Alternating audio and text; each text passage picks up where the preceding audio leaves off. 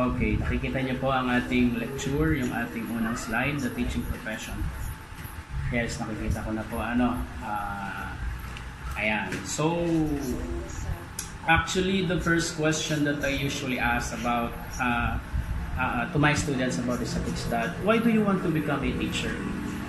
Diba? Marami nang, although actually may mga nag-estudyante na ako dito last semester sa ibang mga subjects, but I'm really interested to know the reasons why, despite the complaints, diba?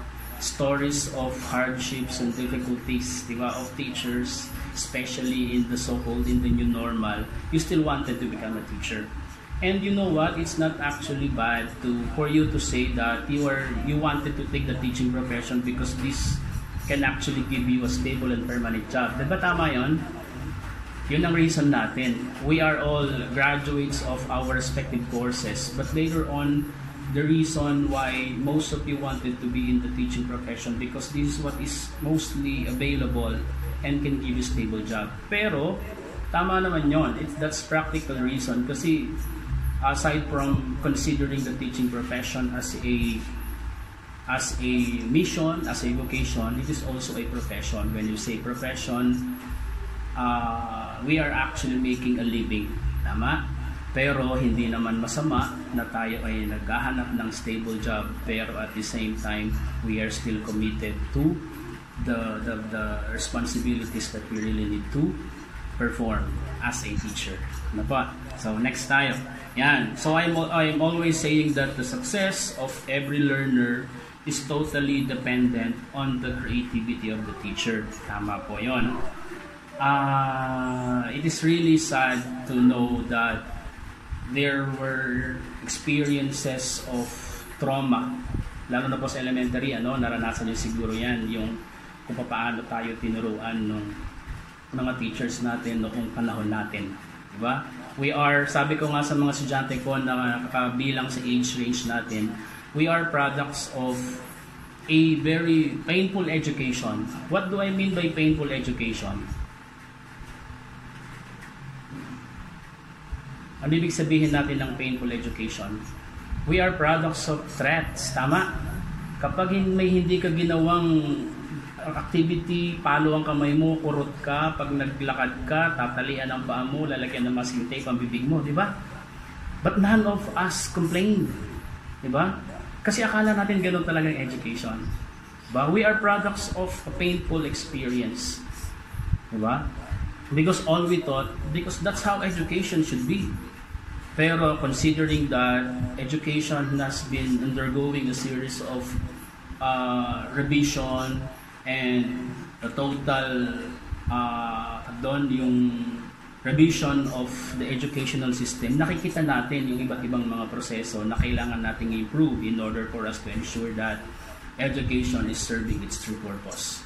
Pero considering that the teacher is one of the main influential and main factor inside in the classroom, in the teaching and learning process, hindi naman siya lang ang sinisisi natin sa lahat ng pwedeng mangyari sa bata, pero the teacher is the most influential.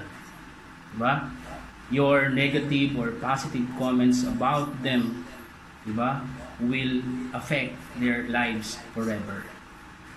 But when I was, you know what, I just wanted to share, when I was in grade 2, you know what, I was told by my teacher na sabi niya sa akin, ang bobo mo. At naalala ko yun hanggang ngayon, hindi ko siya nakakalimutan. Diba? Pero kumbaga siguro I was able to overcome that experience, that traumatic experience and negative comment from my teacher because I took that as a challenge. Pero paano kaya sa mga batang iba yung pagtingin at pananaw, yun na yung tatanim sa kanilang kaisipan. Diba? So we really have to consider our strategy, the individual differences of our learners, the art of delivery. We have to also consider the sincerity of the teacher, the commitment and dedication, and most importantly, the teaching philosophy. Yan. Okay? So, yun, ano po? The teacher is one of the most influential person inside the classroom. We are not saying that the teacher is solely responsible to whatever will happen to the student, but considering that the students spend 8 hours a day. But they spend 8 hours a day inside the classroom, so malaki ang influensya nila kung anong pwedeng makuha, maintindihan, maramdaman, at maging pagtingin ng bata sa kanyang sarili, sa kanyang future, sa kanyang pangarap. Okay? So, and that's the reason why we are trying to strengthen that desire to commit ourselves as when we aspire to become a teacher, kasi it's really important that you commit yourself to quality education. Mahalaga po yon. Kasi nga, pag-uusapan natin yung anong gagawin mo kung hindi nag-workout yung in-identify mong strategy. Shall you remain to your design teaching strategy even if you are aware that none of your students are actually learning? Okay? Individual differences. You have 40 students inside the classroom, so you are dealing with 40 different individuals coming from 40 different family backgrounds, social, political, religious backgrounds. So how are you going to deal with them individually? Sabi nga natin sa principles of teaching, yung there is individual differences, ba?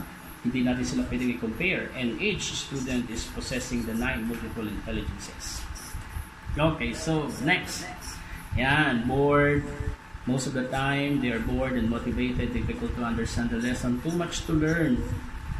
Okay, and the most common question that we usually ask is that, is there any way to improve learning? Yan. So, you have to ask yourself, okay, ikaw ba talaga ay, nakikita nyo ba talaga ang sarili nyo na magiging guro sa hinaharap? Okay, anyone who would like to answer that question? Do you see yourself as a teacher someday, standing in front of the classroom, doing instructional materials, teaching your students, dealing with children coming from different social, political, economic, religious backgrounds? Pa?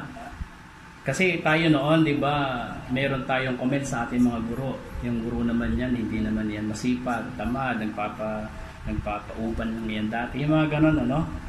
So yon. So and then you wanted to become teacher now.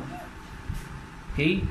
So yon. So it's really important for you to ask these questions as you begin your journey as a CPA student in Aurora State College of Technology, because it's really important that you really are resolved and certain that you really are sincere and committed, that you wanted to be trained in this profession and commit your entire life and career for this purpose. Tandaan natin po, we are trying to find for a stable job. Siyempre, kailangan natin yon for the sake of our family. Pero it's really important that you stay committed in this profession. So, you're going to ask, what is life? Who am I? Why am I here? What am I living for? What is reality? What is good to do? How should I live my life meaningfully? Why do I teach? What should I teach? How should I teach? Okay? Ako, if I'm going to share to you the reasons why I became a teacher, actually, it was never my dream to become a teacher. Tama po? Hindi ko pinangarap talaga maging guro. It so happened that the scholarship I am applying for requires me to take an education course. Otherwise, I will never be admitted in the program. So I was forced by circumstances to take the education course. And then when the time comes in which I am about to choose my major, I was not also allowed to choose my own decision, my own choice, because they told me you have to take social studies. And I said yes. Ba? The first time I teach, that was in Dingalan, a private school in Dingalan, in St. Patrick's Academy. Tawid dagat po yun, sinakay sa bangka yung aming mga gamit, and then I taught there for 1 year. And actually, the first year of my teaching in Dingalan is really a traumatic experience for me. Bakit po traumatic?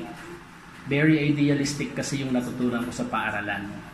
Akala ko perfect lahat once na ginawa mo ang lesson plan mo, once na gumawa ka ng instructional materials, and you have the mastery of the subject matter, everything will turn out favorably and everything will be okay. Pero hindi pala yon, Hindi pala siya ganoon kaganda, at you're going to discover later on that what has been taught to you in your professional education subjects are totally different from your actual experience. And to add, may nangyari po dyan na mudslide in Dingalan in 2004. Kasabay yun noong pagguho ng Villa Aurora and the landslide in Infanta, Quezon, if you can still remember that event. So that was traumatic. I am not actually prepared. I am not resolved that I will become a teacher. I just chose the teaching profession because I just wanted to earn the scholarship and finish my degree. I am not really resolved to take social studies my major. And my first year of teaching in Dingalan is really traumatic for me because what I have are actually theoretical foundations na idealistic pala. To add pa yung ilang mga phenomena like yung calamity that had happened in Dingalan, in Villa Aurora, and in Infanta. So yon, no? Yan, mahalaga yan. So, kung ako'y magtuturo, tanongin niyo sa sarili niyo, bakit ako magtuturo? Ano ang ituturo ko? At paano ako magtuturo? Kaya nga, as you go along, it's really important for you to reflect. Ano po? Mag-reflect tayo kung ano nga ba yung mga bagay na kailangan nating ihanda. Because if you really wanted to remain in the teaching profession, you have to be psychologically, emotionally, physically, intellectually ready. Because those are the things that you need to improve in order for you to remain active, remain committed, in order for you to remain efficient in the teaching profession. Yan. Tuloy na natin to. Sabi nga ng 1987 Philippine Constitution, the education sector shall inculcate patriotism and nationalism, foster love of humanity, respect for human rights, appreciation of the role of national heroes in the historical development of the country, teach the rights and duties of citizenship, strengthen the ethical and spiritual values, develop moral character and personal discipline, encourage critical thinking, broaden scientific and technological knowledge, and promote vocational efficiency. Yan. So, ibig sabihin, you are graduates of your respective courses, tama? And once you completed the units in the CPE program, I believe you intend to take the LET. And your major or area of specialization will be according to your undergraduate course. Most of you siguro are graduates of the PSIT, Forestry, Agriculture, mga ganon na mga courses natin. Diba? And not all of you ay magiging related sa social science. Pero ang ibig sabihin ng ating Philippine Constitution dito, regardless of the orientation of the subject in which you are about to teach, when you became teachers, diba? It is not an excuse. Okay? Sorry po. Hindi siya excuse. At kailangan nating gampanan ng ating mga responsibilidad bilang mga guro na nagtuturo po ng patriotism and nationalism, foster love of humanity, respect for human rights. Ibig sabihin, regardless of the nature of the subject in which you are about to teach, it is your responsibility to always inculcate patriotism and nationalism in your subject. Okay? Yan, inom mo na ito.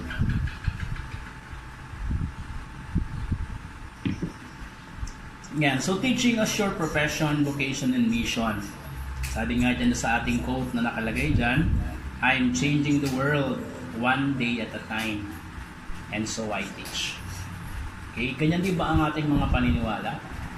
You wanted to teach because you wanted to change the world one at a time. Anong ibig sabihin ba nito? Ang pagtuturo pa kasi ay, as nabanggit ko naman na kanina, ay ito yung pagkuhan natin sa ating higher purpose. Ano po? Profession, a vocation, and a mission. Okay? So, as a profession, sabi nga dito, a teacher is an intellectual midwife that is facilitating the birth of knowledge. Sino po ang gustong magpaliwanag dito? Na gustong mag-share ng kanyang idea regarding our quotation here from Einstein saying that a teacher is an intellectual midwife that is facilitating the birth of knowledge. Anyone who would like to take the opportunity to share and explain their opinion regarding the quotation here?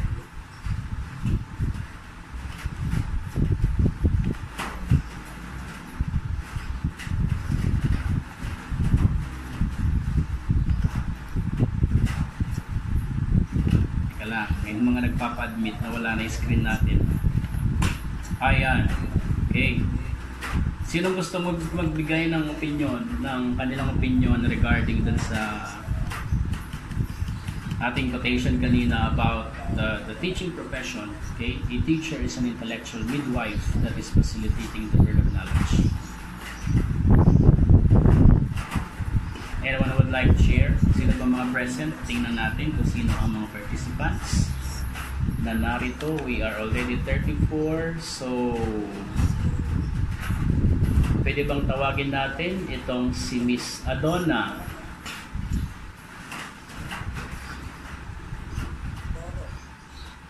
Miss Adonna. Volunteer na lang. Kung gusto nyo magsalita, if you wanted to speak and share something about the quotation that we have here in our screen. So, you can switch on your microphone and start. Edison, parang nakita ko na active. Okay.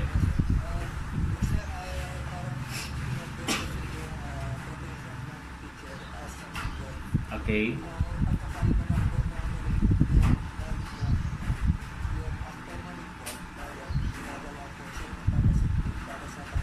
Okay.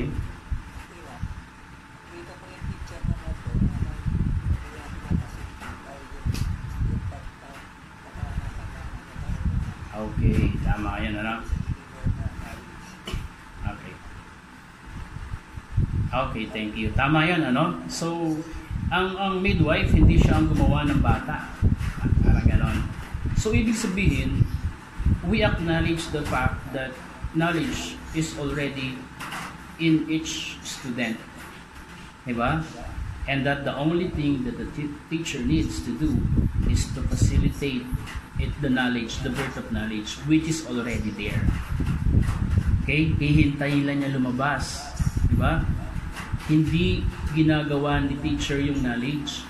Okay? The teacher is just facilitating its birth through different methods and strategies that will allow the